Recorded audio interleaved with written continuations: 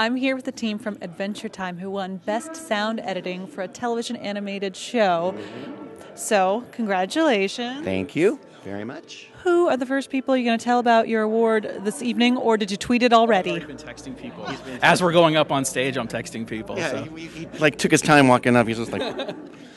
Didn't you worry that would cut into your acceptance speech? He's doing all the talking. So. He won't talk. He's the I boss. tried to get him up there, but he just wouldn't do it. It's okay. Well, what stood out about this episode to submit it to the MPSEs in the first place?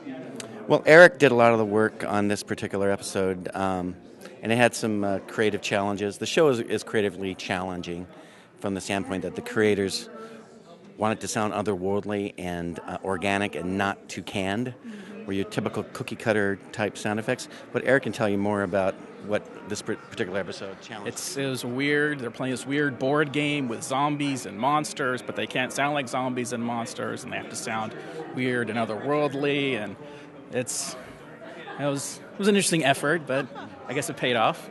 So can you share some of your favorite sounds that you were able to create for this project? Jeez, I don't even remember any of the names of them. It's like a lot of things I haven't used before. A lot of credit needs to go to our Foley team, who this show is really fully driven in a lot of times, and particularly when we're looking for something that's not what you would find in a typical sound library. We have to create it ourselves and bring all these sounds together and design them specifically for the show. So it's our Foley team gets a lot of credit on this one. Well, congratulations. Let the celebrating begin, gentlemen. Thank you.